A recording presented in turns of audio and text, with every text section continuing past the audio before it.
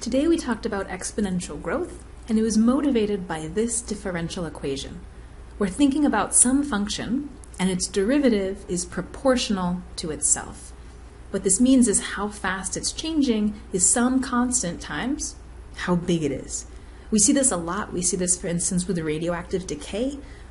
However, if I have more of a substance, I have more of it decaying, so it's changing faster, it's decreasing faster. We also see this with interest on a bank account. If you have more money, you make more money. And later on, we'll see this with population. The more bacteria you have, the more bacteria babies they make, so the faster your population is changing. The solution to this differential equation is Q of t is some constant times e to the kt. We can check that this satisfies the differential equation. If I differentiate it, the constant hangs out, the derivative of e to the x is e to the x, but this is a chain rule, I have to chain, and this is just c times q. So if I have q of t is some constant times e to the kt, then it fulfills this equation, and actually this is the only function that fulfills this equation. Whenever I have a function such that its derivative is a constant times itself, it's going to look like this function in red. We talked about how this function governs how much of a radioactive isotope you have. Suppose you have some amount of a radioactive substance, you have 100 milligrams of some isotope at some time. And then one day later, you only have 92 milligrams of that isotope.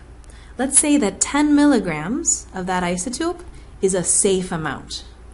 Say we have some contaminated room and it's at 10 times the safe level. We want to know, when can we go back in the room again? When is it going to be safe?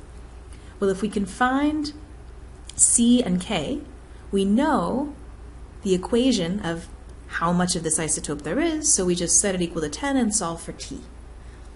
Now remember C, if I plug in 0 to Q of T, I get Q of 0 is C times 1, which is C. So remember that C is our initial quantity. C is always going to be Q of 0. So in this case, I know that Q of T is 100 e to the kt, where we're measuring this in milligrams. But I know something else too. Because I took a measurement at day 1, I know that Q of 1, which is 100 e to the k times 1, I know that's 92. So that means that e to the k is 92 divided by 100, or 0.92.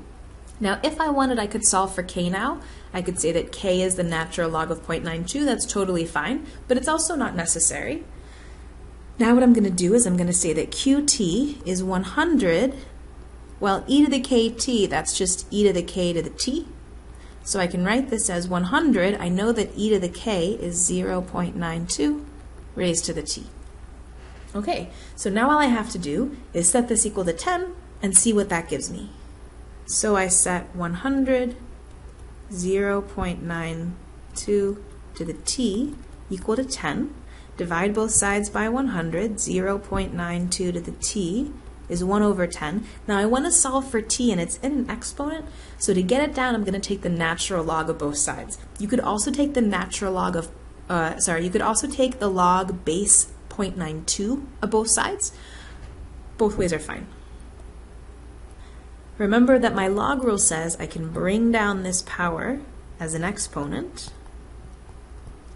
And since 1 over 10 is just 10 to the minus 1, I can write this as minus log 10, just to make things a little easier to myself. And so that means that the time at which it's safe is minus log 10 divided by log of 0.92.